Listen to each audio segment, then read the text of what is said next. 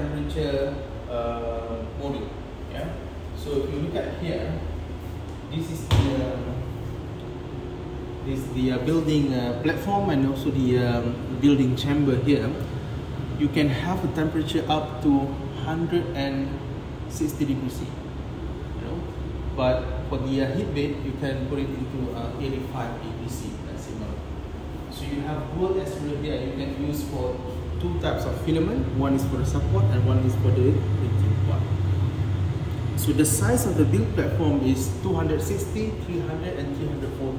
So you can do or you can print part within that volume. Yeah, 260, 300 and 340. Okay. So this printer comes with a different module, nozzle module.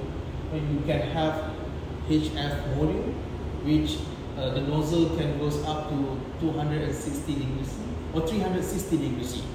And you have the HT Max module that can goes, the nozzle temperature can goes up to 500 degrees C.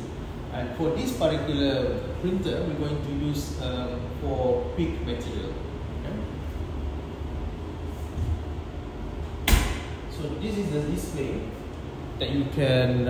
It's quite easy to use it. Yeah, you have menu to do a manual setting for the material status. So every time when you get the materials, you can scan it here, so that the machine can automatically identify what kind of materials there. Right. And the temperature here in this heating chamber is to maintain the condition of the filament to avoid any moisture on the filament itself. So you can set this one. So this is the way that how you control the whole machine. It has the emergency button up here and the switch on button at the back here. Okay.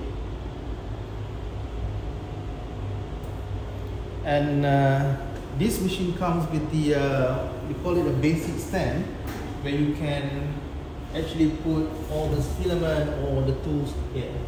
It's quite a decent size, and a few compartments to put all the things that you want to put, materials, tools.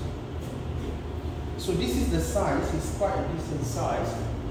Quite nice design and small display. Right. So we'll see you again.